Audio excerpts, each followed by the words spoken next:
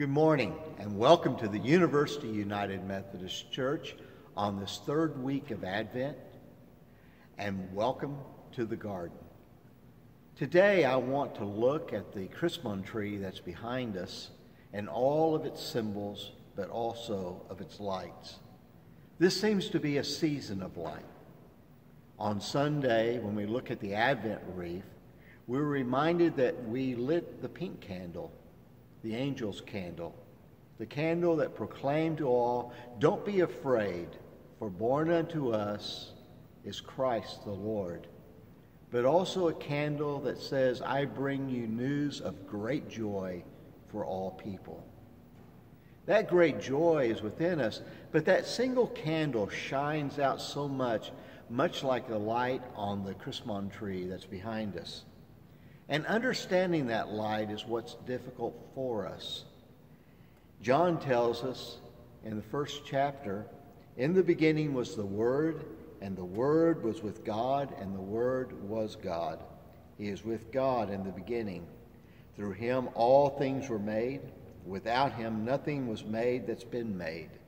In him was life, and that life was the light of all mankind. The light shines in the darkness, and the darkness has not overcome it.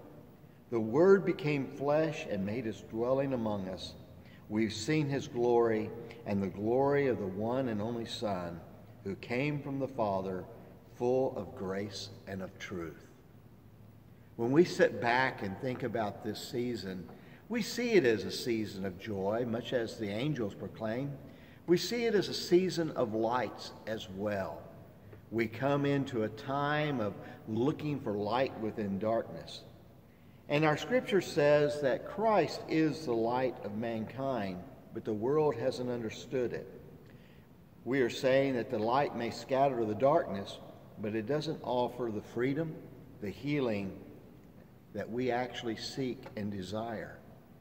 When I say seek and desire, I've noticed this year as I've driven through the community that there are more Christmas lights up this year than I have seen in many years.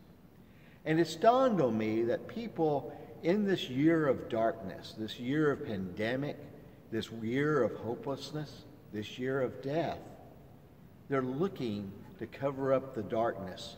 They're looking for a time and a place of joy within their own heart. And that's what we ourselves need to see within that third candle, the angel's candle, that tells us not to be afraid, that we ourselves as God's people seek that light. But we also have to remember that unless we see Christ as the light, then this light won't overcome the darkness.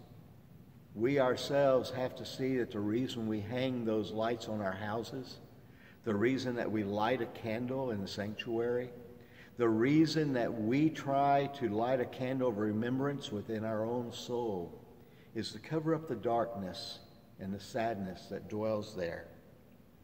Years ago, I had a youth choir that sang a cantata called the Candy Cane Christmas. And in that Candy Cane Christmas, one of the songs, which has always been my favorite and sung by two of my favorite youth, was a song that said, "Let's light a candle the whole world can see." That's what we need to be doing as Christians today. We're the bearer of that light. And when we put those lights on our houses, when we light the candles within our rooms, we have to be able to give witness to the world that we light it for the one who is truly the light of Christ. I think a song which we sing once in a while brings that even more to light today. It says, "I want to walk as a child of the light. I want to follow Jesus. God sent the stars to give light to the world. The stars of my life is Jesus. In him there is no darkness at all. The night and the day are both alike. The Lamb is the light of the city of God.